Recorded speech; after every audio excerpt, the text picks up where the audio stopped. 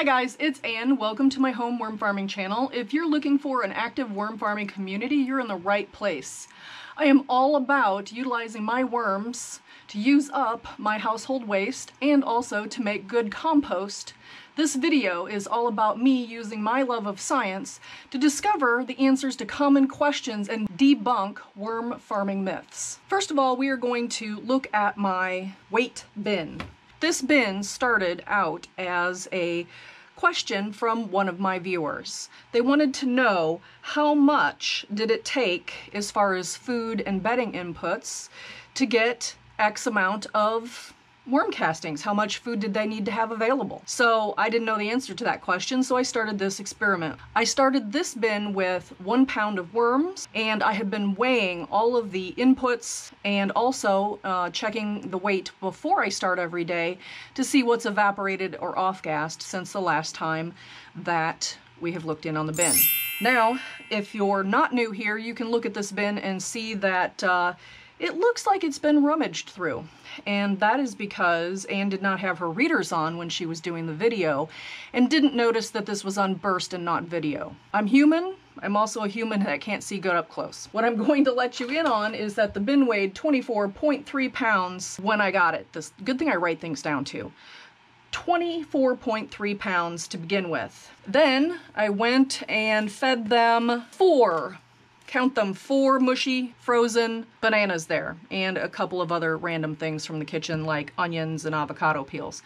And then I also gave them 2 handfuls of my prepared bedding. And then I covered them back up, weighed everything, and it was, currently still is, 28.5 pounds. Okay, well I will put the metric version down below, as well as the graph of what we have added and lost over the course of the last 8 months. 8 or 9.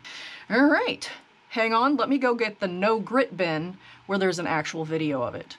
Okay, here we are at the no grit bin, and I'm not sure if you can tell, but it is overrun with fruit flies. I thought I had gotten rid of them, but it appears that this is where they have been hiding. So I'm going to get them their own dedicated gnat trap. So let me go grab that to get it close by so they can start getting into it. So my gnat traps are just any old kind of a drink bottle of any kind. You put a cup of water and a cup of vinegar and 1 drop of dish soap. You cut the lid off, put it upside down, and when they crawl in there, then they can't get back out because they can't fly straight up. They have to fly diagonally. So when they go in there, they're done. So in October of last year, I started with 100 cocoons. And I fed them kitchen scraps and shredded paper, and basically they have been going for that whole time. So every worm that you see in here comes from those 100 cocoons. So let's see how they're doing.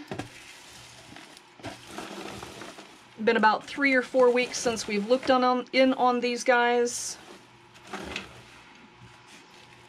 And let's see what we've got other than a crap ton of fruit flies.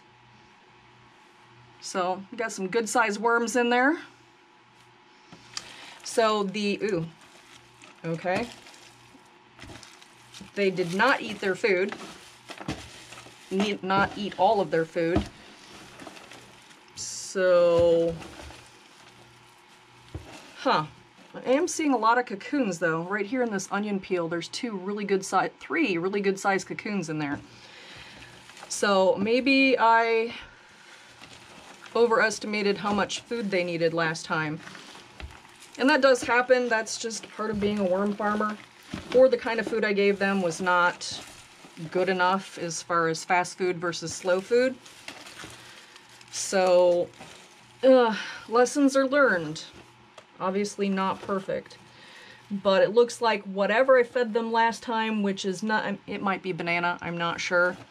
But what I am going to do is, one of the things that people ask me the most is if you find that your bin is overrun with bugs and, wow, look at the size of that cocoon. So they're breeding like nuts in here. There's just not enough of them to take care of the food that I put in here. Or it's too hard of a food for them to eat without help.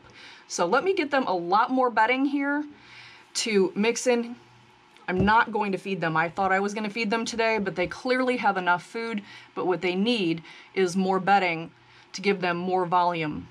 And being that the paper that I give them is prepared, then it'll be something that they can eat fairly quickly. So let me go get that bedding. Okay, so I have quite a big batch here of the bedding to give them, and hopefully this will give them something to eat on while they're waiting for that food to become available, and also perhaps smother out some of the fruit flies that are currently plaguing this bin. So that was probably about a gallon of the prepared bedding, which is 80% shredded paper and cardboard and about 20% coconut coir, with a little bit of liquid kelp in order to get it degrading before I give it to the worms. So as far as I can tell, the worms are doing well without the grit. However, due to a mistake of my own, and I do show you my mistakes as well as my success, I overfed them last time, which resulted in bugs. Even this far along in my path of being a worm farmer, I still make errors. So, if you like the experimental worm bins, they do have their own playlist, which I will link right over there. And if you've already seen that, YouTube thinks you're going to like that video over there. Alright guys, thanks for hanging out with me and my worms, and everybody, have a good day.